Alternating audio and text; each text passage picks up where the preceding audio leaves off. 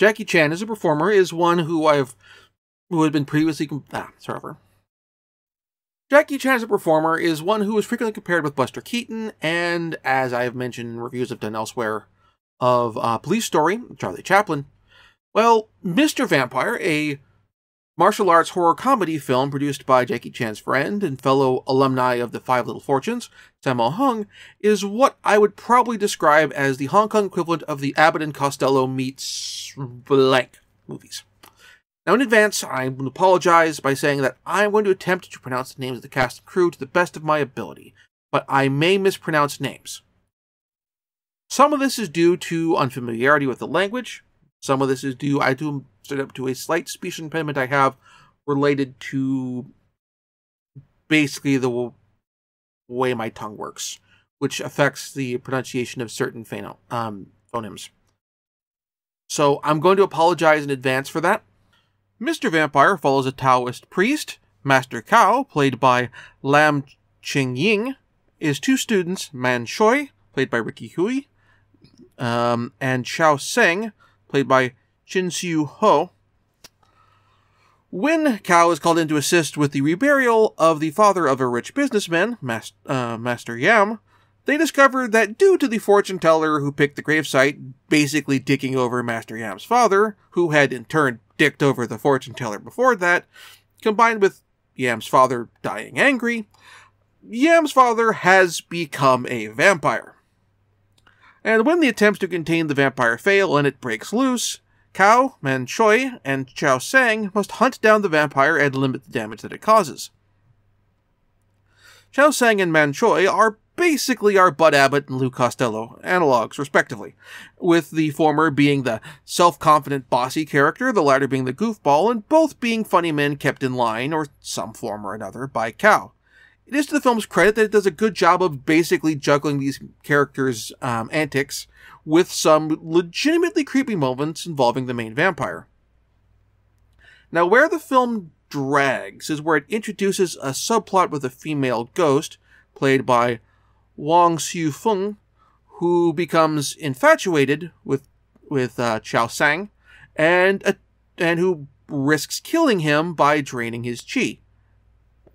That's enough of a story to carry its own film, and it has. That movie exists. It's called Chinese Ghost Story. It's directed by Choi Hark and is amazing, and it's available for streaming right now as of this release.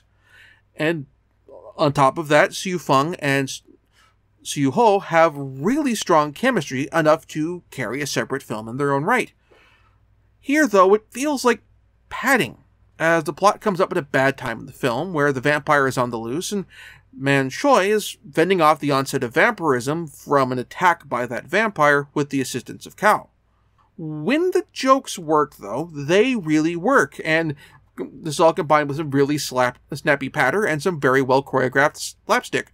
I've generally noticed with martial arts comedy films, the two things they do really well. They do slapstick spectacularly, and they do really solid patter.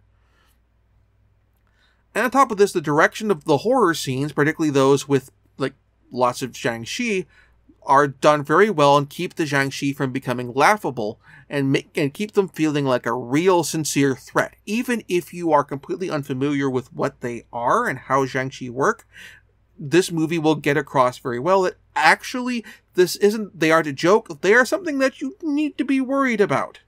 Unfortunately, the US DVD releases of Mr. Vampire are completely out of print because, well, it's just a shame, because I would have liked this film to have gotten a nice special edition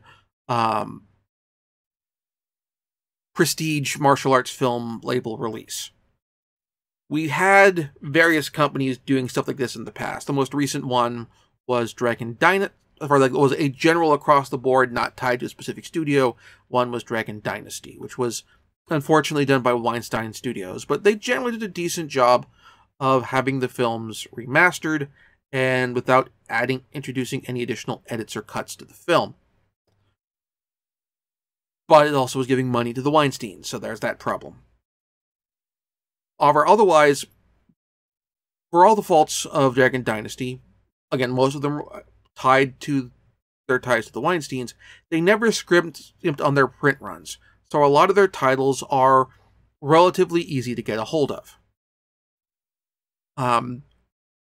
It seemed like you could just as easily find a copy of the Dragon Dynasty release of Police Story as you can find the Criterion Collection release of Police Story 1 and 2. Now, sadly, to my knowledge, after Dragon Dynasty went defunct several years ago, even before the whole thing with where the Weinsteins came out in the public, they shut down the Dragon Dynasty line, so there is no longer any sort of prestige label for old martial arts films comparable to Shout Factory's Scream Factory line. The closest we have is Celestial Pictures has like a label for Shaw Brothers films, but that is specific to Shaw Brothers.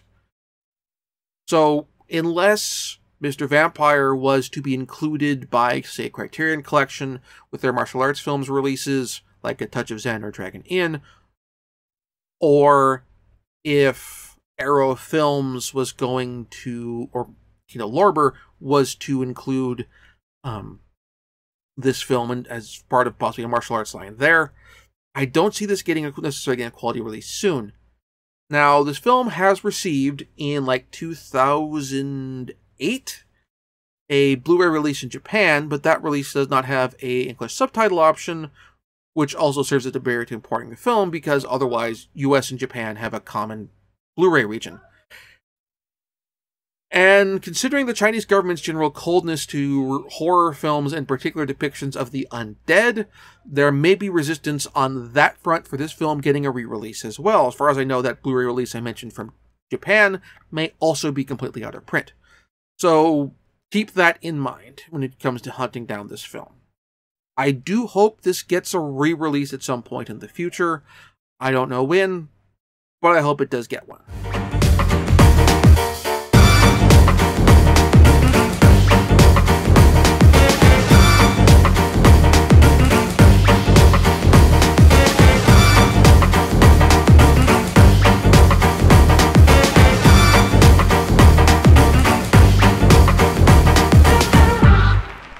Thank you very much for watching. If you enjoyed the show, please like and subscribe. And also consider backing my Patreon. Patreon backers get episodes up to 1 week early of this show and any future Let's Plays.